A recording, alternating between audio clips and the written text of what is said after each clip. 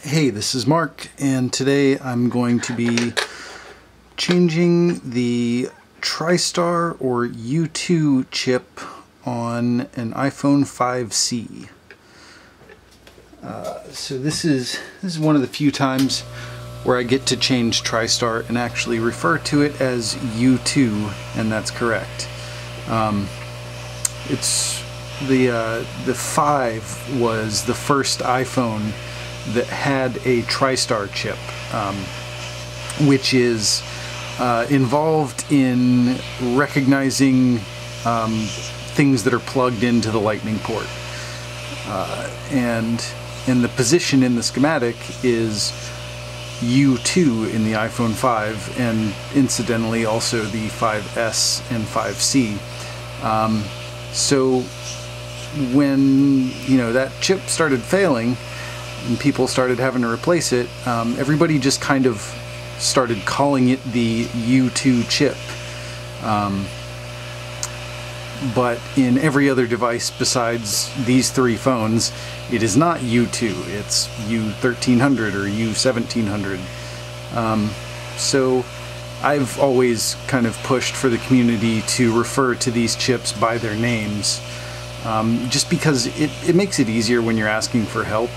U2 kind of, I know you mean Tristar, but U3 on this phone is Chestnut. But if you say Chestnut, I'll know you're talking about Chestnut. If you say U3000 in the iPhone 6S, I'm not gonna have any idea what you're talking about. So yeah, just as a general rule, if a chip has a name in the schematic, refer to it by the name.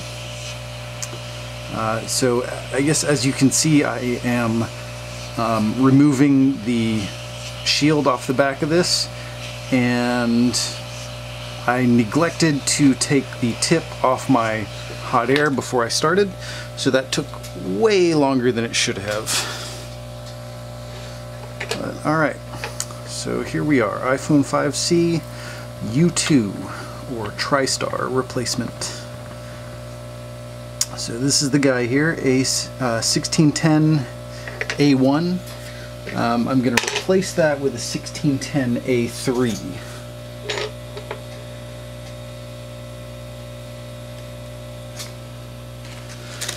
Just getting the new one ready to put on there.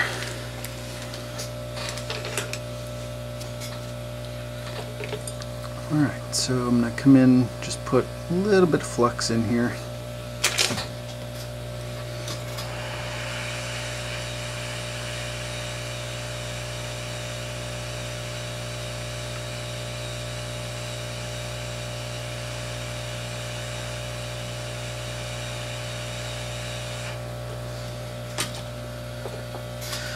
So the symptoms of this phone were, of course, it was completely dead and would not take any kind of a charge. And what's interesting is when I first got into this board level repair, they were easy to diagnose because if you connected a charged battery, they would always boot up. So it comes in, a completely dead phone, and you hook it up to a charger, and it check, see if it's consuming current. It's not consuming any current, and then you put a charged battery in, something that's got at least 3.8 volts, and it'll boot right up. And then that is always Tristar. But what's interesting is it seems like over time, changes that Apple has made to the software, to iOS, has changed the way that these phones behave before they're even booting.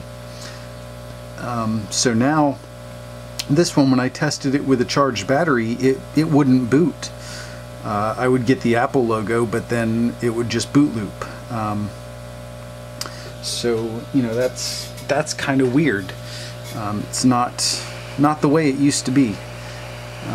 So I'm not even, you know, because of that, I'm not even entirely sure that changing Tristar is going to solve the problem, but we'll see.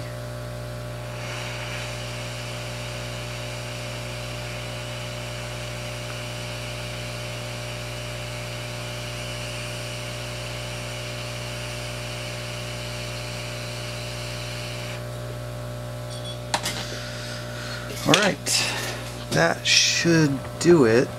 Just need to let it cool down a little bit, and we'll see if it will charge this battery.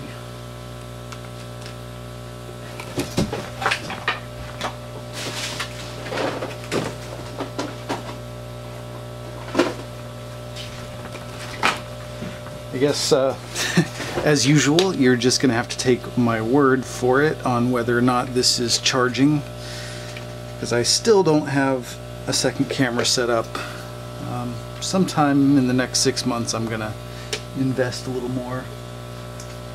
But yeah, charging now up to 0.8 amps, so that is acceptable. Alright, so that's all there is to it.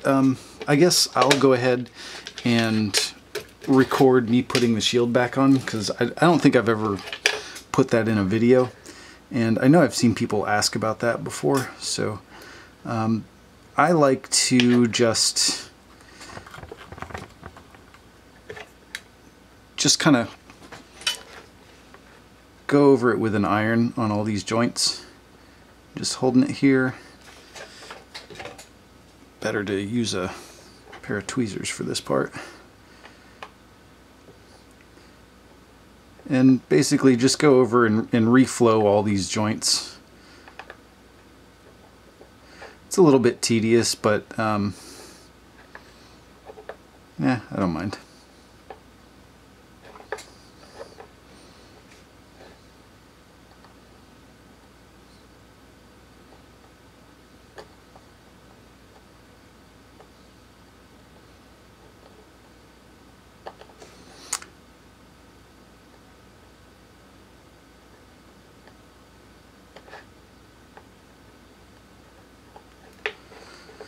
Had some people lately sending me messages requesting more live streams, which I plan to do more in the future, but I can't right now because of the camera setup the way that I've got it.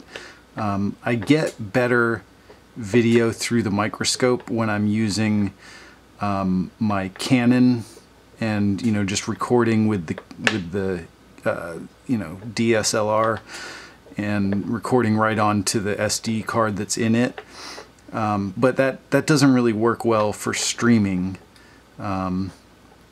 So the plan is this year, sometime in the next 6 months or so, to get one of those nice fancy HD microscope cameras, and that will be dedicated to microscope, of course, and then I'll use my Canon and the HDMI output on that to kind of point at me, which that means I'll have to start wearing shirts while I'm working at night. Anyways, that along with a dual HDMI input capture card. So that's on my wish list. It's on my to-do list. Just the $4 a month I make off YouTube doesn't really justify me investing right this minute, especially during the slow months. But alright, so there we have it. I probably missed a couple of joints, but you know, it doesn't have to be perfect. But that's how I put the shield back on, and that's how we change Tristar in a 5C. Thanks for watching.